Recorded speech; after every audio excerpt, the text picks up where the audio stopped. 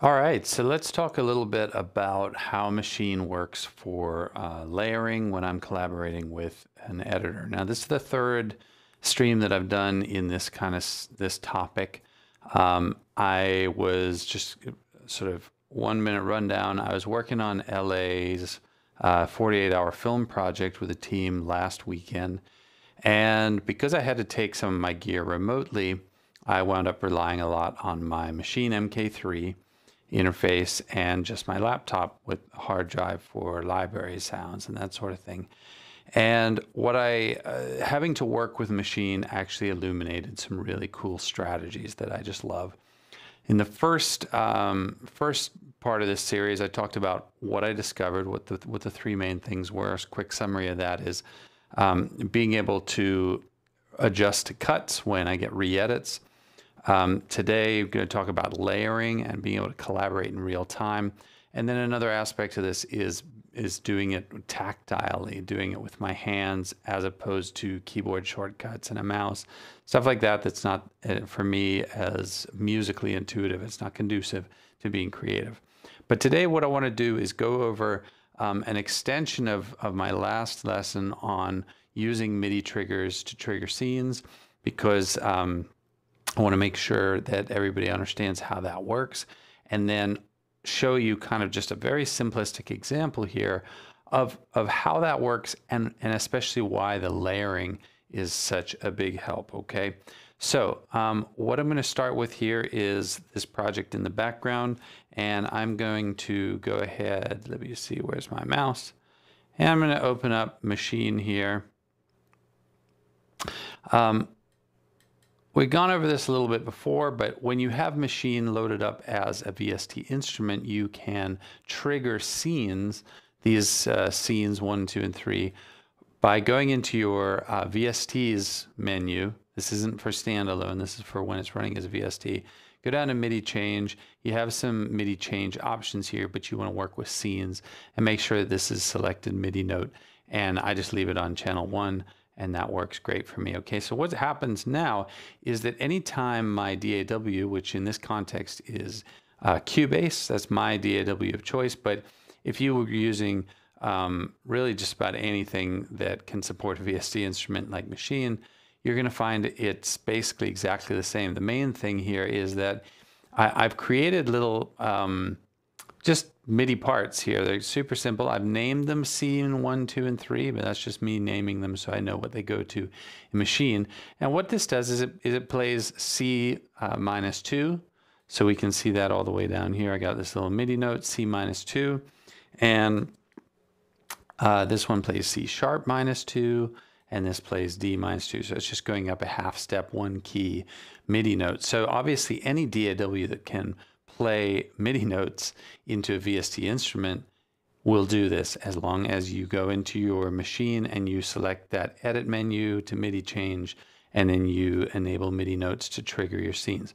So what's going to happen here is when I play this first one there, it's going to trigger scene 1. When I play this one, it's going to trigger scene 2, and then say scene 3. And you'll see these scenes switch. So let's just run through this. Okay, so we got scene 1, and I'm just showing you the visible here. You got scene 2, and then it comes to scene 3. And here's my little video up here in the right hand corner. Is just some shots, a camera shot that I did riding on a train like last week or a couple of weeks ago. So when I get a re-edit from the director or the producer or an editor, and they've changed the cuts, what I like to do is just come right back in here and, oh, you know, now I need this to be there, and I needed that to be there. And I know that the trigger is going to make the right scene play at the right time. So that's an extension of what I talked about in the last one. And it feeds into this idea of collaborating with layers and instrumentation, because I might come up with something in my studio that sounds great to me musically, like it's got a hi-hat, for example, and I decide, well, the editor or director feels like, well, you know, we really like maybe the pad sound, but the tambourine is conflicting too much with the voice. Can we lose it? So of course, yeah, we can. But in other models, I would have to go, okay, I'll make a note of that. Maybe I'll shoot you a revised audio later on, or I'm there in the studio and I have to go into my actual project and like maybe mute some stuff, mute the MIDI event, mute some notes, whatever. But here in Maschine, I find it's much more graceful. Let's say I've got this example in scene 3, and I've got this tambourine on my drums track. I can just take it out. I'm just using my MK3 here, standard interface for enabling or disabling a pattern. So that's it. You know, now I'm done. I come back into my project, and you know, when this fires now, and it gets to, I gotta see here, when it gets to scene 3, oh, there's no tambourine. So that's ideal, because I responded to their creative needs, their technical needs in real time. They can see it immediately. I look good because I'm on top of it. I can give them what they need quickly. And for them, they might come back and be like, actually, you know, I like the tambo. Can we maybe just make it less? And then I can filter it in real time using effects and stuff like that within Maschine.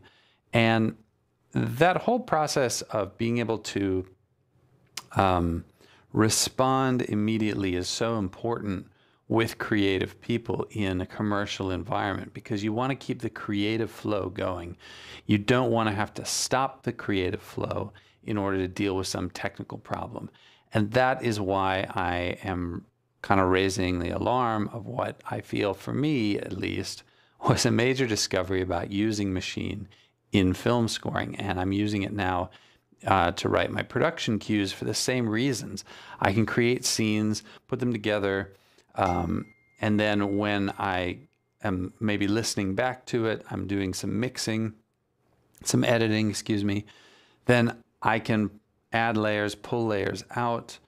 It just makes it so much better to stay in that creative flow. Now, in the next live stream, which I'm going to do next week, so it's Friday today, we'll do this on Monday, is going to orient around some of the things that I learned about staying in the flow. And so if you try this, I would say give it a whirl for the next couple of days, then come back, watch the stream, and I'll give you some more insights from what I learned and how I think about staying in the creative flow. It's gonna lean a whole lot on having hardware. I use the MK3, and then I also have right here in front of me the Complete Control S49, which has some redundant control, but I'll talk a bit more about that in the next stream. If you have any questions, leave them in the comments below. I am going to start offering AMAs and discussions through Zoom on these topics as well, so keep an eye out for that, and I will see you in the next live stream. Thanks again for watching.